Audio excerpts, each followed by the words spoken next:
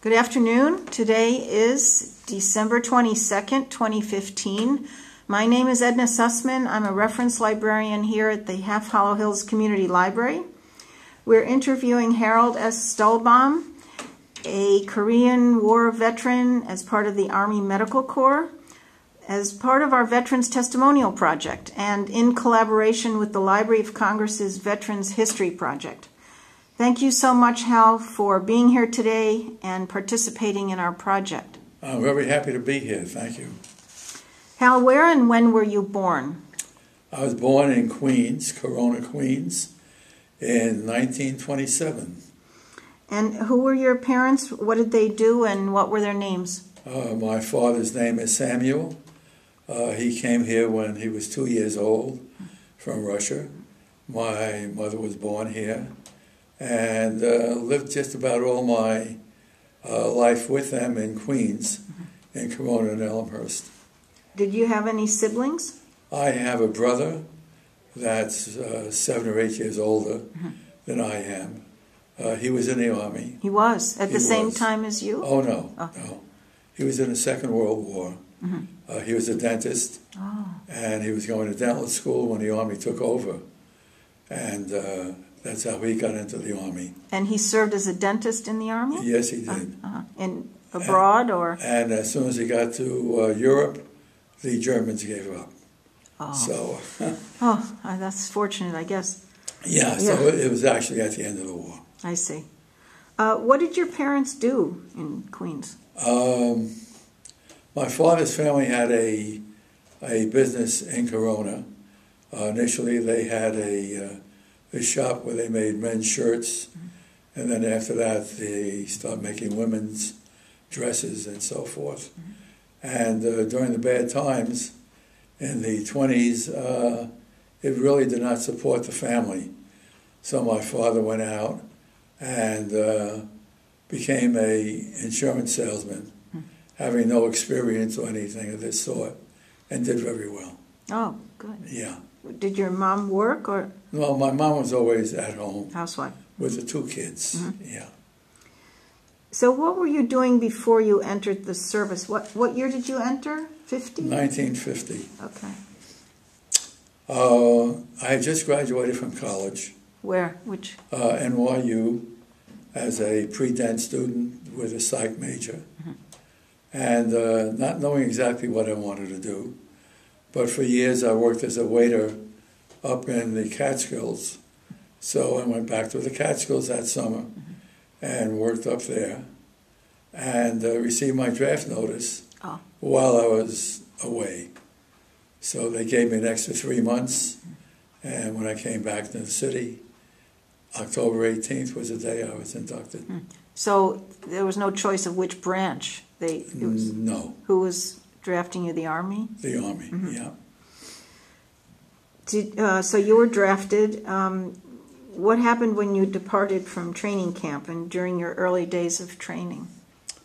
My first experience in the Army was leaving Whitehall Street in a bus, and they could not find my papers at that time, so they were holding up the bus. I didn't want them to hold up the bus, so let them go.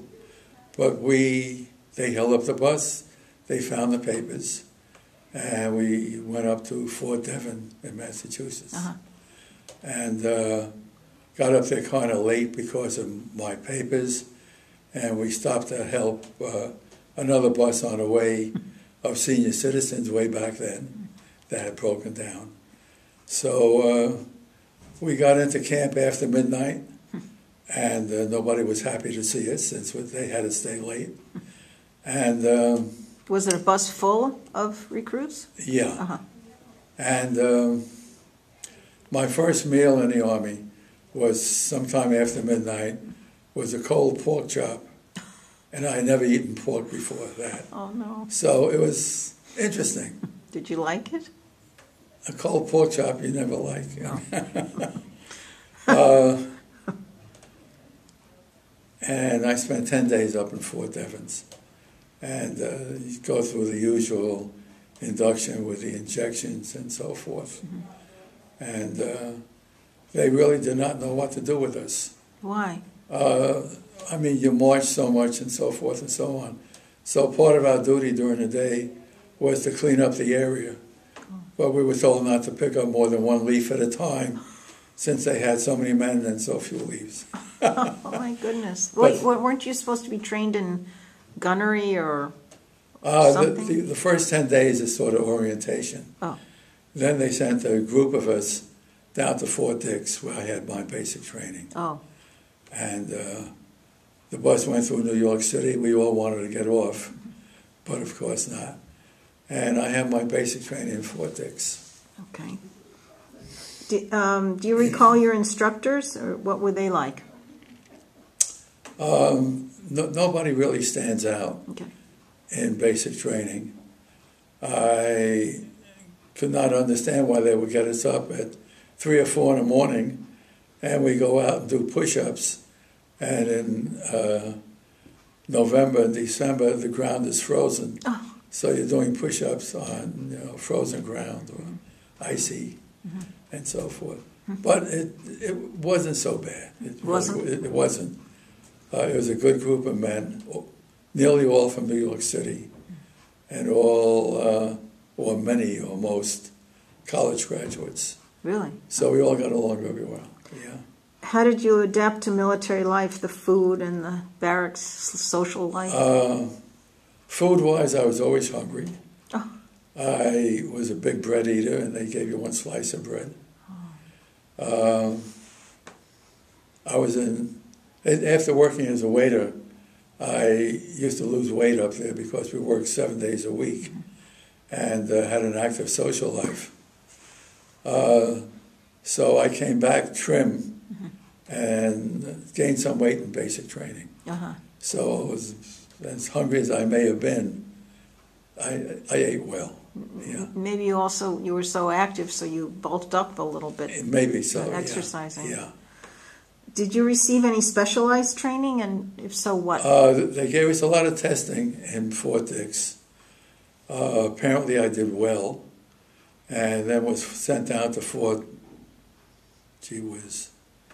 to a camp outside of Washington, D.C. Oh. for further testing. And there they treated us very well. The only negative thing about that experience was from the barracks we would look out, excuse me, and we saw all the crosses from the cemetery. And It's a little discouraging. this is not what you want to see, starting off in the Army, knowing that they were sending over 90% of the men after basic training Is that right? Wow. because they were short of people. Basic training normally at that time was 8 weeks.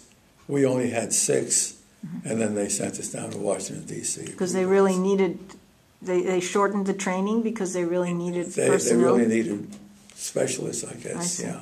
Wow. So, Yeah, and down there, I was given a choice, which you don't hear much about in the Army, of becoming a dental assistant, and I was not interested really in dentistry.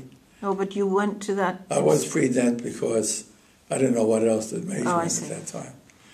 But then there's a choice of psychological warfare. And quite honestly, I was against the war in Korea. I didn't want that. They gave me a few other choices, and one was clinical psychology, which struck my fancy. And they said, okay, we'll send you to school, and where would you like to be stationed? Oh, wow. A Isn't choice. that great? Yeah. I picked a hospital, Indian Town Gap, as close to New York as possible. What was it called? Where? Indian Town Gap. Oh, that's in New York? No, that was in Pennsylvania, I think. Oh. That was the closest to New York. But then when they called out my name and they said I was going to Fort Sam, I had no idea where that was. And even though my choice was close to New York, I ended up in Texas. Oh, wow. This So- was for school, for clinical psychology. This was for school. Fort Sam Houston in Texas is the Army Medical Corps. and I went to school down there for 3 months. 3 months. Did you already, you said you had some courses in college in psychology? I was a major in, You were? in psychology. Oh, is that why they kind of gave you that choice? Yeah, yeah. But NYU was a good school. Mm-hmm. The courses I had in the Army were really outstanding. Really? We were, basically 8 or 10 hours a day. The instructors were very good. The whole atmosphere was extremely positive. So that was a real good experience. Were you being trained to, you had a bachelor's degree already? Yes. So this training was to get you in a position with the Army, but not another degree, right? It wasn't. No. All along my training, the 2 years I was in, they kept offering me the possibility to go to officers training school, which meant I would have to sign up for 4 years. More. More. Uh-huh. And I turned it down all the time. You did? Why? So I never became an officer, although I was doing the same work that they were doing.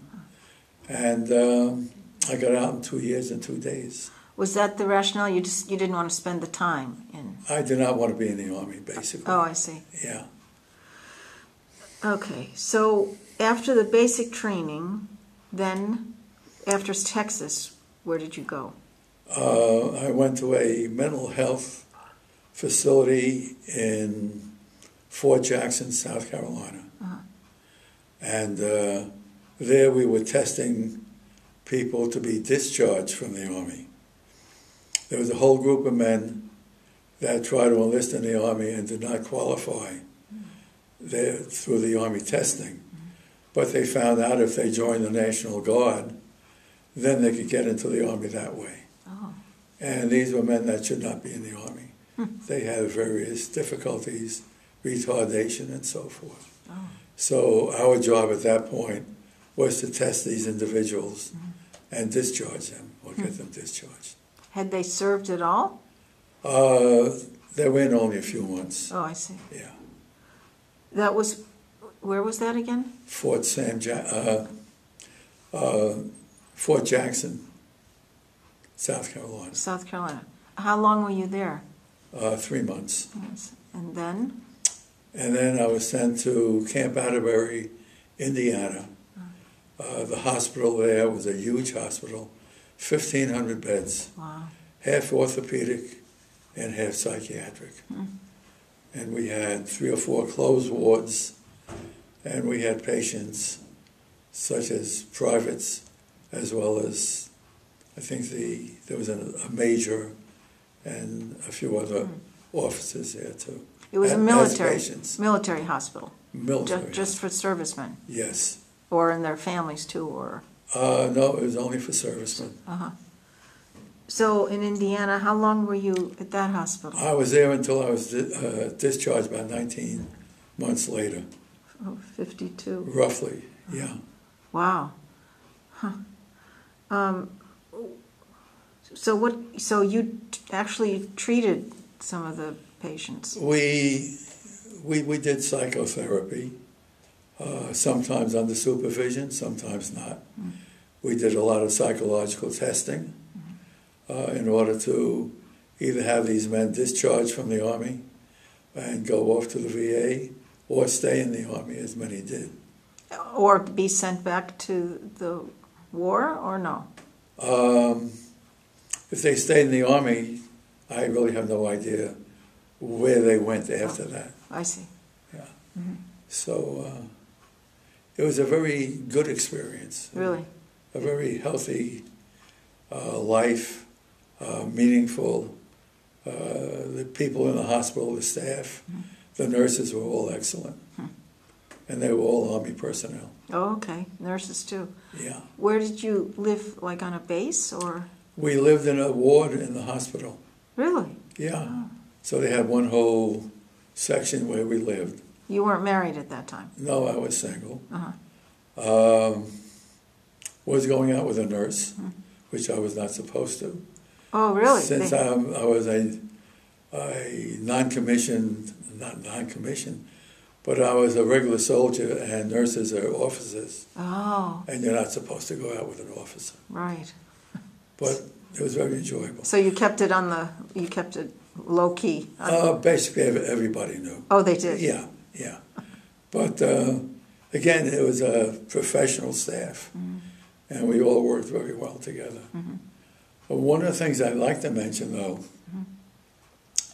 is the war was going on in Korea, and the Army was able to get men from the front line in Korea back to Indiana, where we were in the hospital, within 24 hours. No kidding. Wow. So going way back then, the Army did a marvelous job. How did they flew them, I guess? It was AVAC. They would fly in. Wow. Whether they made it in one stop or not, I don't recall. But That's amazing at that to time. have a guy from the front lines back in Indiana, in the middle of the country, in 24 hours is outstanding. Yeah. So you saw all types of injuries? I mean, We saw mainly psychological problems. The hospital, as I said, was half orthopedic, oh, yeah. so you saw a lot of men, on crutches and so forth and so on. But our whole wing was psychological. And those psychological issues were caused by the war, by being in the service? Yes, and the theory was that no matter who you are, if you're under enough pressure, you will crack. And basically this is it. Some of these guys were not able to take the pressure, and some of them were there a long time, or a relatively long time. And you have no idea if it's going to happen to you or not. Yeah. But the Army treated these men very well. Really? Yeah. So what kind of friendships and camaraderie did you form while serving, and with whom? There were a few men from New York, from Long Island, and I continue to see them Really? for many years. I should see them now. Were they were on staff or They patients? were on staff, Okay. yeah. And once a month they would have men shipped overseas from the hospital. Staff? Staff. So that when there was a need, and it could be as many as 12 or 14 or 16, they would pick men, I don't know how, to go over to Korea. And when you went over there, you did not go over as a psychologist, but you went over as a rifleman. No kidding. So that many of the men, including myself, had very little training in 6 weeks in basic training. Sure.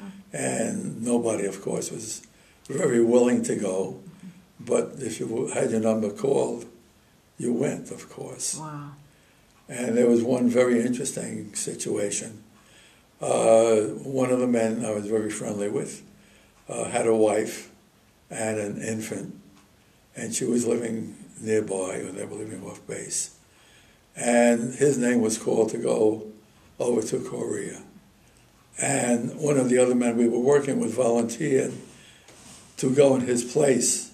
Oh my gosh. And you say, why, And he said, well, he has a wife, a baby, and so forth. Wow. So these were two That other was men I allowed? was very friendly with. They allowed him to go in his stead? Really? Yeah, They yeah, did? they did. Wow.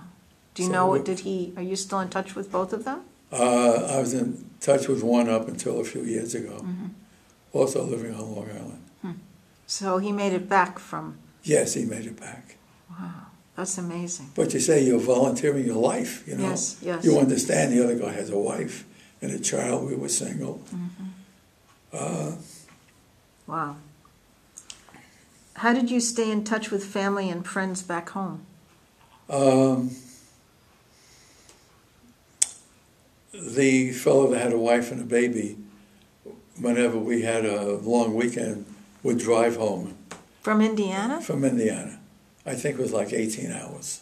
I went to school in Indiana from Syracuse. Oh, okay. It was a 12-hour drive, Yeah. in the 70s. Yeah.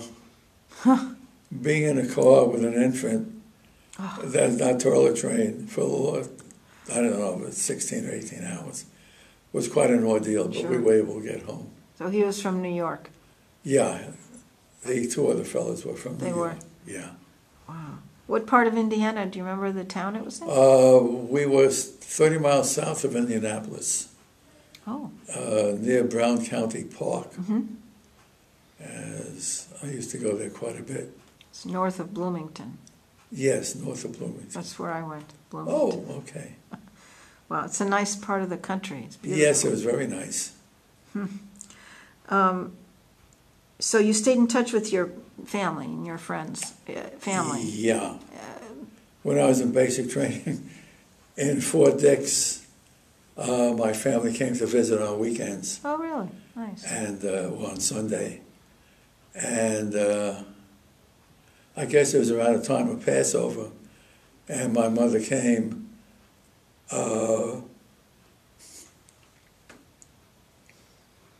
To visit. Yeah, that must have been nice to have them visit. yes. Um, But they came with gefilte fish. Really? Wow. Did she used to make it? Did she Yeah. make a filter fish? Wow. Yes. Now, in Indiana, did you have time off, or was it like a 5-day week, or you got? What did you do for recreation? It was either a 5 or 6 day week, I forgot. And we were free to leave the base. And we went to Indianapolis. And were treated very well by the people that we met there. Really? And so forth. For one of the Jewish holidays, we were invited by a family that owned a Chevrolet dealership. So we were invited over there for the holidays. Oh, nice. Oh, it was so nice. Nice. And it's so surprising because apparently he was fairly well-to-do, and they would ring a little bell and the maid would come in. Not exactly what I was used to. Right, right. Well, I'm finding more and more back then, during World War II for sure, but Korean conflict too, there were quite a lot of Jewish servicemen. I think there are fewer now. I don't. Well, now it's a volunteer army. Right, maybe You know, that's at why. that time it was not. It was not. Maybe that's why. So that everybody went. Yeah, I mean, and to the point where a couple have told me that they felt uncomfortable, just not discriminated against, but not treated as nicely because of their religion. You didn't have that experience. Basically, in Fort Dix, most of us were from New York. So with the New York population, there was no feeling of discrimination. In Indiana, if there was any, it wasn't very great or very upsetting in any way. Good. In South Carolina, I felt the same way. I felt That's comfortable. We were able to go out on weekends and so forth. That's great. Where were you when the war ended? Still in Indiana then? Yes, I was discharged before the war ended. You were? Oh yeah, the war ended, I think, in '54. Oh, that's right. You were there until '52. Yeah. Okay. So I was actually, I forgot about this. I was actually drafted for 18 months. And after I was in the Army for 6 months, they extended us to 24 months. Oh, wow. First time I really got drunk. Really? So you weren't keen on staying that longer even? No. What, the usual draftee would be 18 months? Initially, the original was 18 months. Oh. And then after we were in the Army, I don't know how long, they extended another 6 months, which is a shock because you're counting down. Sure. I'm getting out on such a date, and all of a sudden, More. it's gone. It's gone. You know? Wow. Your family must have been disappointed. Oh, yeah. I tried to convince my mother I was safer in Indiana It's true. than she was in New York. You know? Probably true. Yeah. How were you received by family and friends when you returned home? It's really interesting. My father worked for the Metropolitan Life Insurance Company, and he was an assistant manager, and there was discrimination in the insurance business at that time. as well as in the banking industry. And he found out that the Home Office, which was in New York City, had a psychology department. Huh. And I was home 5 days and found myself working at the Metropolitan Life. No kidding. As a psychologist, completely different field. Sure. But most guys taking off a few months and not doing anything. Yeah, 5 days later, I'm working, you know. That's amazing. So it's 1 Madison Avenue. So wait, so what in that position, what did you do? They had a psychological staff, 2 men who had their doctorates, and there were 4 of us who did not. Mm-hmm.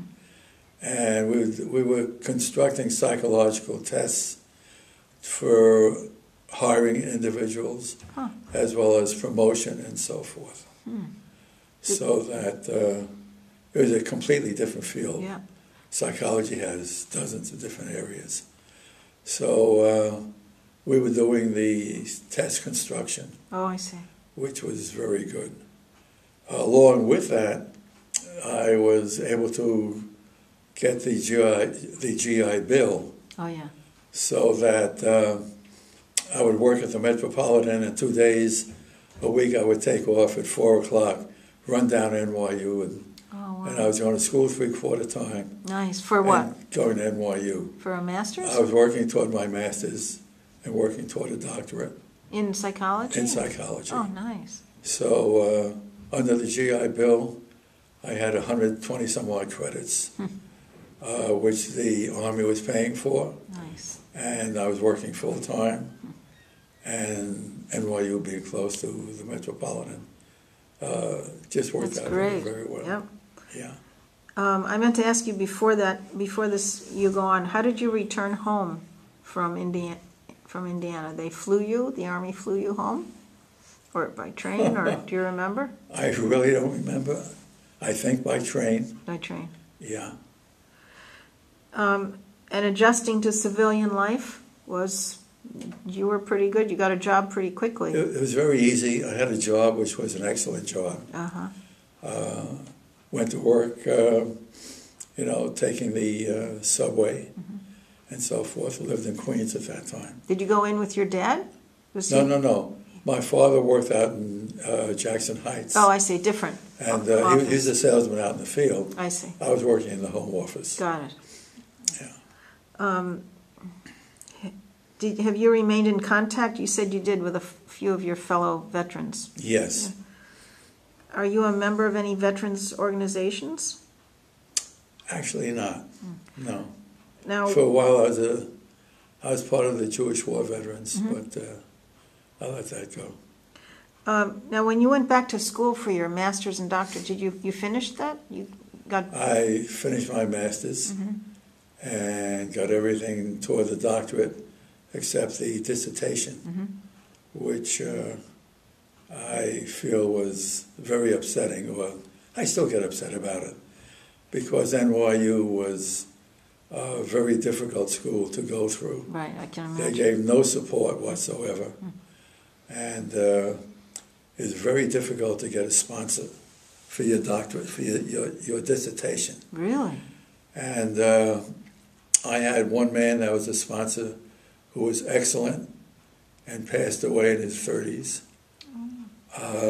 I had another sponsor who was a female that never really was interested in working with me, but sort of was there, but was not there. And you need a lot of support. Had another sponsor that got divorced and went to Europe, so he left. And then there was a fourth sponsor that said, gee, you're married and you have a child, chances of you finishing your doctorate is slight. And that happened to be true. Wait a minute, we didn't get when you married in the scheme of things. We well, missed that part. When you got back from the Army, and then a few months later you got the job. And yeah, I wasn't married for quite some time. I was married in 1961, so I was discharged in 1958. 52. And after coming back and working at the Metropolitan, I still worked up in the Catskills on the weekends. Oh, you did? As a waiter, and then found that was kind of difficult. Mm-hmm. So I was on the athletic staff. And where, in the Catskills? In the Catskills, at the hotel, on the weekends. And worked in a marvelous hotel with a marvelous owner and so forth. So I felt like part of the family. Mm-hmm. And they catered to single people, mm-hmm. and there was always a shortage of men. Mm-hmm. So it was a great life, and but I did get married. You met your wife there? And I did not meet my wife there. Oh. And the owner of the hotel was very disappointed that I would marry someone not a guest from the hotel. Oh. So, all part of a joke. But she gave us a free weekend there for our nice anniversary, yeah. What year did you get married? 61. Oh, yeah, 61. Yeah. So after you finished at NYU, except for the dissertation, then did you change jobs? I really never finished at NYU. Oh. I'm the only one that I think went to NYU for 10 years. As part of the doctoral program, I finished all my coursework. You have to maintain and take a course, which the school made money on. Mm-hmm. So I used to go down on Saturdays, and I had an orientation course, which wasn't really much. So I was still going to NYU after I was married. Mm-hmm. And the only positive part about that was I was able to go to Ratner's and pick up a lot of good bread and cake and so forth. Nice. On the way home. Otherwise, I was very negative, and I still am, toward NYU. Oh, wow. People I've gone to school with who went not to NYU but to schools outside had such an easy time of it, as they told me about it. They got their doctorates in 2 or 3 years. And here I am at NYU struggling for 10 years. And after NYU, you continued in the Metropolitan Insurance? I was there for 5 or 6 years.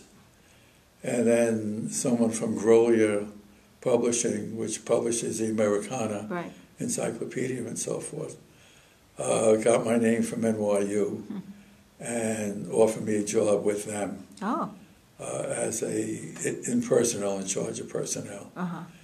And this individual had 6 months to make the segment that we were in profitable, and he did not. Oh, I see. So he was fired. I found another job, which was not satisfying. And then I applied to Franklin Square Public Schools and got a job as a school psychologist. Oh, nice. For the students? That's where I spent most of my time. For students? You worked with students? Or the school district is K through 6.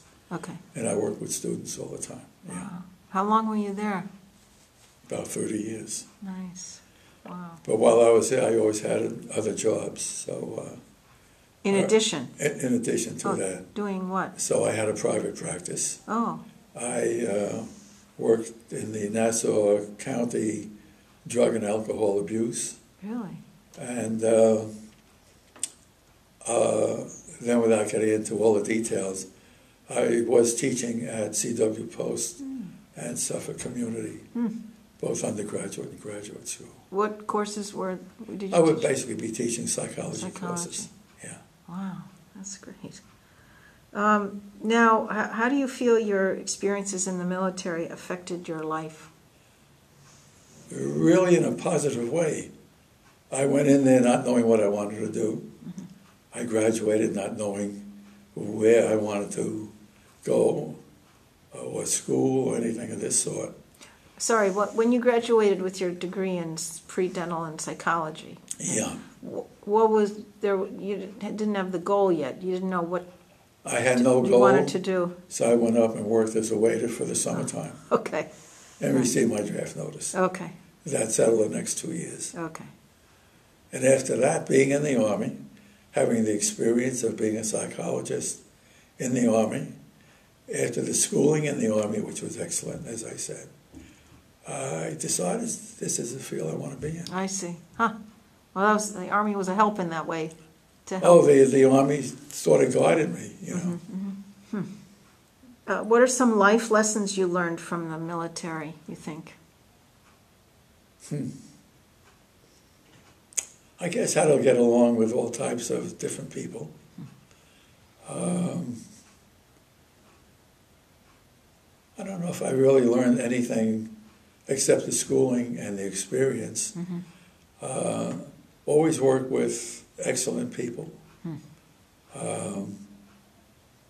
The male staff, the nursing staff, and so forth.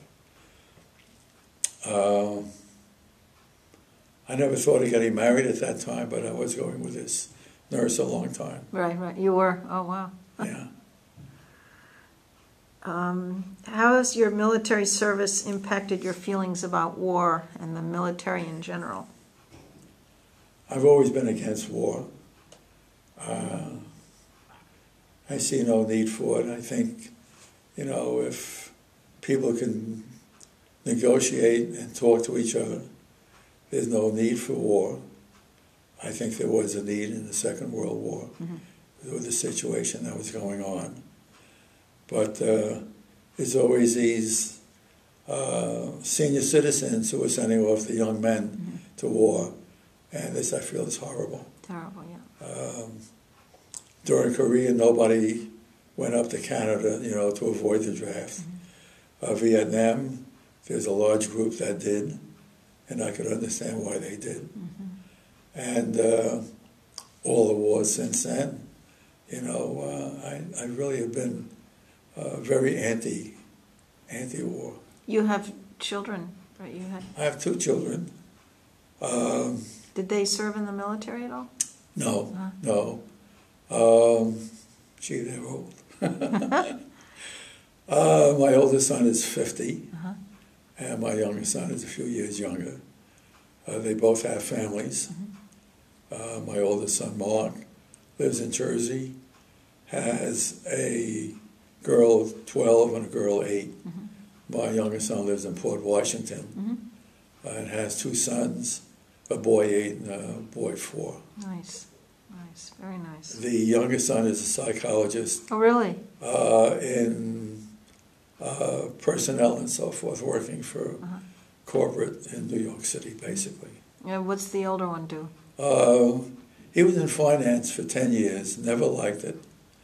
And without his mother or myself knowing it, always wanted to be a teacher.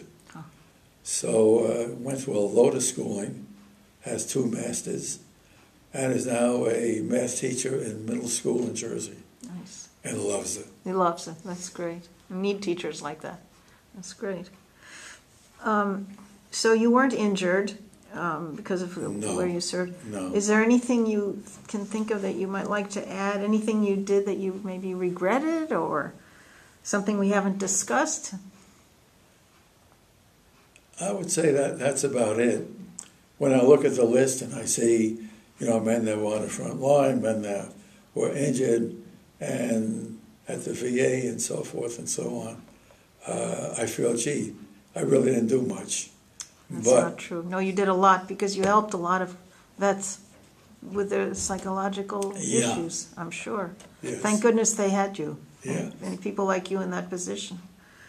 What message would you like to leave for future generations who might view this video? Just an experience of a middle-class guy. So you were happy in them. I mean, you learned and you enjoyed it, I learned. I was very happy. The Army treated me very well. Treated you well. You hear all sorts of stories, you know. Yeah. But I was lucky. I met a lot of nice people, worked with a lot of nice people. The officer that was in charge when I worked in the psychiatric hospital in the Army was an outstanding individual. Also lived on Long Island. Really? And I kept in touch with him for a number of years. You did? Yeah. Now, he was also the psychological...